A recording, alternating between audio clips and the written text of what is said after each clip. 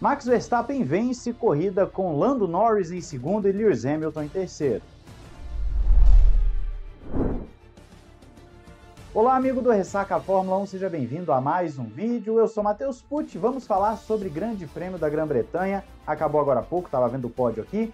Corrida que não foi tão animada quanto o Qualifying, por exemplo, mas que gerou sim algumas boas observações e algumas surpresas que nós vamos comentar agora. Eu gostaria de começar esse vídeo falando sobre a Ferrari. Por que a Ferrari? Ferrari terminou no top 10, mas foi um resultado muito ruim, principalmente para quem quer brigar pelo segundo lugar dos construtores. A Ferrari tá mal, a Ferrari não está conseguindo fazer aquilo que ela propôs a fazer e o carro simplesmente não desenvolve. O carro simplesmente não vai bem, o carro simplesmente não está no nível que deveria estar. Eu confesso que não entendi muito bem a estratégia da Ferrari na corrida, porque eles pararam muito cedo com o Leclerc e isso custou a eles muitas posições, custou a eles ritmo de corrida, e aí também eu quero fazer um parênteses aqui. O pneu Pirelli para esse grande prêmio talvez não tenha sido a melhor escolha. Quando digo pneu Pirelli, os compostos que a Pirelli escolheu não estavam dentro daquilo que era o ideal para essa corrida, porque os pneus macios, por exemplo, estavam durando 30 voltas num ritmo constante e exatamente no mesmo ritmo dos pneus médios. Então fica difícil você ter estratégias diferentes ou uma disputa um pouco mais acirrada quando os pneus estão rendendo a mesma coisa. Se você tirar o Verstappen da equação, a gente aqui acompanhando o live timing durante a chamada com os membros, a gente viu o quê? Que o Russell com os pneus usados, que ele largou de pneu usado, macio, estava andando no mesmo ritmo da galera que largou de médio novo e depois de 30 voltas ainda estava exatamente no mesmo segundo e no mesmo décimo que todos eles. Então não teve um desgaste do pneu efetivamente, lembrando que esse foi o grande prêmio de estreia dos novos compostos em que os dianteiros estavam com uma construção um pouco melhor, vamos assim dizer, e por isso pode ter influenciado sim nessa questão do desgaste por si só. Os pilotos foram parar próximo da volta 30 e pouco, só que no caso do Leclerc ele foi parando antes do pelotão para colocar o duro e simplesmente se mostrou uma aposta ruim, uma aposta que não fazia sentido dado o ritmo que tinha lá.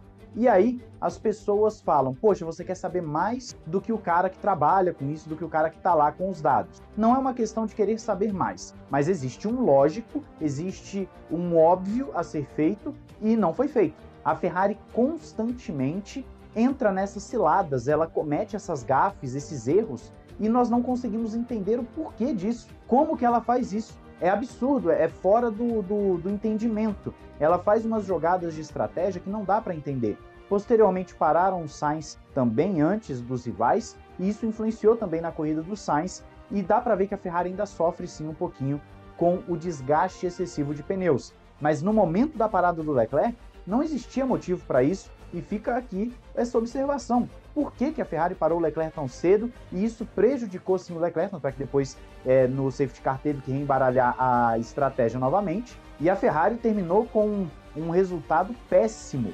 horroroso, um resultado de equipe de meio de pelotão. E eu só não vou dizer que foi pior que a Aston Martin, porque o Alonso ainda conseguiu segurar eles ali no final, o pessoal que estava tentando ultrapassar. Mas de resto, final de semana para esquecer para a Ferrari, que viu inclusive a ascensão da Mclaren, eu vou falar dela já já. E se você quer levar a Ferrari para o topo novamente, você pode fazer isso no F1 Manager 23, que já está em pré-venda na Instant Gaming. Você não pode perder essa oportunidade, um preço absurdo de bom e vários outros jogos também com super desconto. É a número 1 da Europa, super confiável, já tenho a minha chave inclusive aqui do F1 Manager, já tenho o F1 23 que estou jogando com os membros também, então não perca essa oportunidade, entra pelo link do canal, que além de você ter um baita desconto, também vai estar ajudando a gente aqui. Antes de ir para a galera lá de cima, quero só falar do pessoal de baixo. Corrida de Alfa Romeo, corrida de Haas, corrida de Alfa Tauri, apagadíssima das três equipes. A corrida foi muito ruim dessas três equipes e a Haas mais uma vez mostrando que tem problemas com a corrida. O ritmo deles é muito fraco, além de ter estourado o motor. Então a Haas constantemente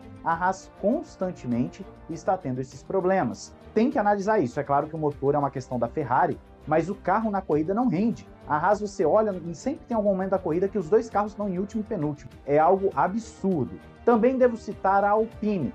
os dois carros abandonaram, o Gasly chegou até a fazer uma briga ali com o Stroll, mas os dois carros abandonaram e o Ocon abandonou logo no início da corrida, então você vê que a Alpine também teve um final de semana para esquecer.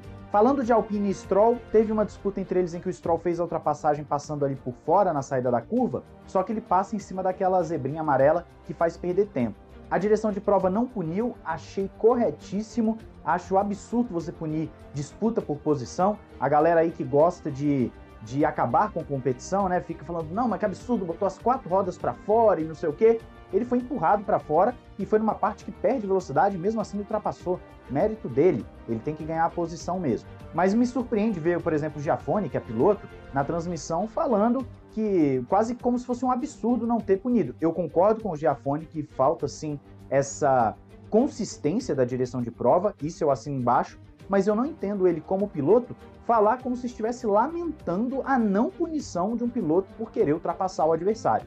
Realmente não entra na minha cabeça, isso acontece com o Giafone, com o Reginaldo, com o Sérgio Maurício, com o Max Wilson, que são pessoas que vivem de automobilismo há anos e anos, há décadas, pessoas que entendem muito do assunto, pessoas que são sim referências jornalísticas para isso, principalmente no caso dos pilotos ali também, do Max e do Giafone, mas que de vez em quando eles falam umas coisas que quem é fã de corrida não entende. Realmente não dá para entender. E claro, eles têm a visão de piloto deles, mas se você minar a competição, me parece um exagero enorme. Vamos falar lá da galera da frente. Como eu disse, o ritmo estava muito constante de todo mundo, então estava todo mundo na mesma balada o tempo inteiro na corrida. A corrida foi até meio morna por conta disso, porque estava todo mundo na mesma balada o tempo inteiro. A McLaren conseguiu atacar o Verstappen no início, ultrapassou com o Norris, o Piastri quase ultrapassou, manteve na frente por um tempo, mas depois, quando o Verstappen ultrapassou, a McLaren ainda se manteve à frente da Ferrari, andando tão bem quanto a Ferrari. Então a McLaren apresentou um ritmo forte e consistente, a Mercedes andava na mesma badalada, a Ferrari andava na mesma badalada, só o Verstappen que realmente estava um pouco à frente. Então o pessoal andando ali com uma diferença de 1, 2 décimos, 3 décimos por volta, é muito pouco, ainda mais você considerando que eram equipes que estavam brigando pelo mesmo lugar, entre aspas. E nesse caso eu devo dizer, a Mercedes e a Ferrari não tinham chances de pódio se não fosse o safety car. A McLaren fez uma corrida excepcional. Para quem estava acostumado a andar lá brigando por um pontinho, 2 pontinhos, corrida excepcional da McLaren. Andaram muito forte a corrida inteira e que desempenho com os pneus duros, calou minha boca, eu falei lá no Twitter, calou a minha boca. Eu estava falando que, poxa, colocar duro ali no safety car do Norris foi meio estranho. Só que seguraram os macios do Hamilton e o Piastri também segurou o ataque do Russell, o que fez com que a McLaren conseguisse um segundo e um quarto lugar excelente. Realmente a McLaren conseguiu uma corrida fantástica, mas nós temos que manter a calma, porque foram 2 pistas de alta, a McLaren trouxe atualizações na Áustria e na Grã-Bretanha, conseguiu 2 ótimos resultados, 2 ótimas performances, porque além do resultado a gente tem que analisar a performance. Tem que ver agora na próxima prova, que é pista de baixa, que é a pista da Hungria. Aí nós vamos ver se a McLaren realmente chegou para brigar, ou se é só em pistas específicas, como a Williams, por exemplo, que conseguiu um bom resultado com o Albon, que só anda bem em pistas de alta. Nós temos que ver se realmente isso vai acontecer nas próximas, mas eu espero que aconteça. Eu espero que aconteça na Hungria. A Mercedes e a Ferrari com certeza abriram o olho, porque eles não tiveram ritmo para chegar na McLaren. A McLaren abriu ali os seus 3, 4 segundos da Ferrari e ficou nisso. Se não fosse o safety car, não teriam tido chance, o Piastri estaria naquele pódio ali. É claro, a Mercedes fez bem a estratégia, méritos da Mercedes, do Hamilton, mérito de conseguirem levar esse carro para o pódio, obviamente, é muito bom para a Mercedes, ainda mais que a Ferrari ficou lá atrás, só que eu devo dizer que eles têm que abrir o olho. No final da corrida, o Hamilton estava olhando o carro ali da McLaren para ver se achava alguma coisa. E realmente tem que olhar, porque as atualizações surtiram um efeito muito positivo. E hoje a McLaren desponta como quinta força, querendo brigar contra a galera que está ali disputando por segundo lugar. Não estou nem falando de tabela, estou falando de performance, porque na tabela a McLaren está muito atrás. Mas de performance. E isso é importante porque a Aston Martin está caindo de rendimento, ou melhor, está estacionada, né? Ela não evoluiu, enquanto as outras evoluíram um pouco e a McLaren deu um salto gigante nas 2 últimas provas. Então foi uma corrida morna, o Verstappen não foi ameaçado, com exceção ali da largada que ele foi ultrapassado, mas depois controlou a corrida, muito tranquilo, não cometeu erros, o Verstappen foi perfeito mais uma vez, Mesma coisa que eu disse no Grande Prêmio passado, não tem por que eu me estender aqui, porque é o melhor piloto com o melhor carro, vivendo uma fase absurda, ele é o cara do momento, não tem como a gente tirar isso, mas para mim o piloto do dia vai para o Norris por ter levado essa McLaren lá e foi uma corridaça. Sérgio Pérez fez a corrida de recuperação dele, não foi grande coisa, terminou em sexto, muito por conta do safety car, esperava um pouco mais do Sérgio Pérez. Mas é isso, quero saber a sua opinião da corrida, esse foi o nosso apanhado geral, depois eu vou trazer outro vídeo sobre a corrida também. Diz aí nos comentários, não esqueça de se inscrever e ativar o sininho. Um grande abraço, valeu e falou!